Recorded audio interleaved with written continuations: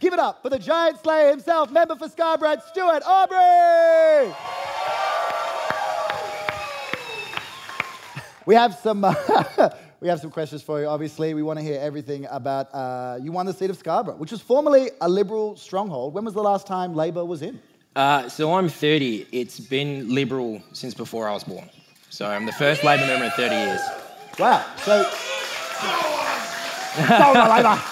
I was curious about this because I hadn't recognised you before, and obviously this was your first time running an election. How did you come into it? What happened? I've been in the Labor Party for a long time, since I was about 21, but I was quite happily working up at Telfer Gold Mine, FIFO, Sparky, and travelling on my breaks, and I was doing the Cape to Cape, and I just finished, and I was sitting at Cape Naturalist Lighthouse, and I got a phone call. And I was pretty tired and exhausted and sore, and I was not going to answer it, but I did anyway. And it was the Deputy State Director of the Labor Party in Western Australia, Ellie Whittaker. And hello, okay. and then she goes, yeah, it's a name drop, but it's a long one. Yeah. And she sort of gave me a spiel, and then went, "We want you to put your hand up to be the candidate for Scarborough." And I went, "You fucking what?" 2 days later, I came back up and I asked probably about 30 questions before I got to the most important one that I finished on. I said, "This is the question that's going to make or break whether or not I'm a candidate." And they were both of them sort of sitting on the edge of their seat, and I went, "Do I have to cut my hair?" And they both almost leapt out of their seat and went, "No!" Thank God, that's why they won you. Yeah, definitely. They've got I got no political experience. Yeah, Labor's got a lucrative deal with Pantene.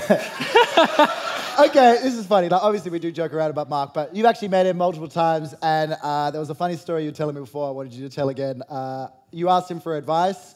Well, so the first time I met Mark as a candidate, he came out to Scarborough for a walk around the foreshore, and we took some photos. This is mine. This is mine. It's about to be mine. In 8 months' time, it'll be mine. Yeah.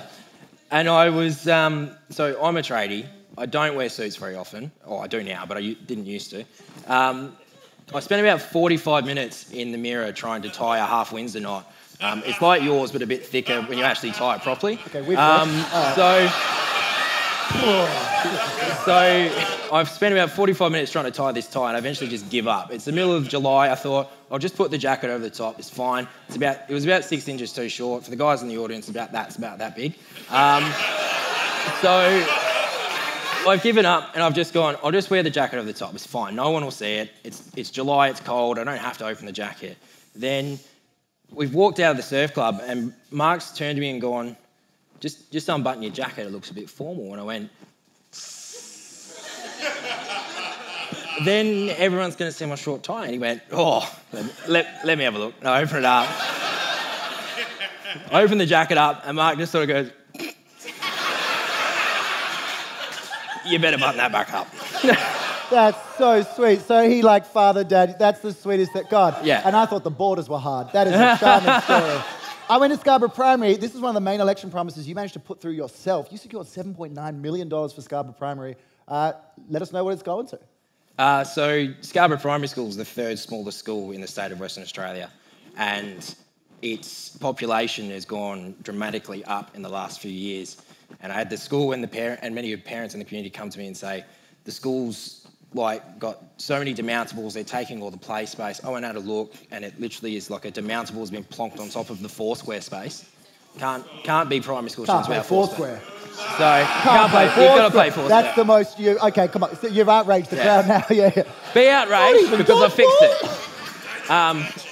So managed to get a commitment for $7.9 million to upgrade the school to... That's crazy. Guys, to put that in perspective, I mean, that's wild. That is 10 coffees in Claremont. That's huge. That is absolutely wild. So you did recently attended some stuff at the Scarborough Pool.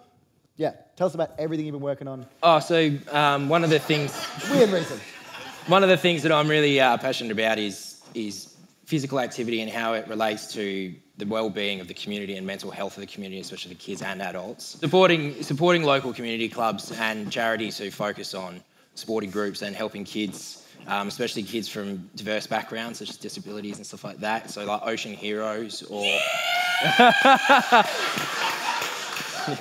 and like the Good Chat Foundation as well. So yeah, supporting community groups and clubs to the best I can. I just want to say before Stuart goes, it's been such a pleasure having you here. I think I speak for a lot of us when I say we have utmost faith in the career you will lead, and we are in very good hands. I cannot express how grateful we are to have you. Ladies and gentlemen, Stuart Aubrey. Thanks, mate. Thank you.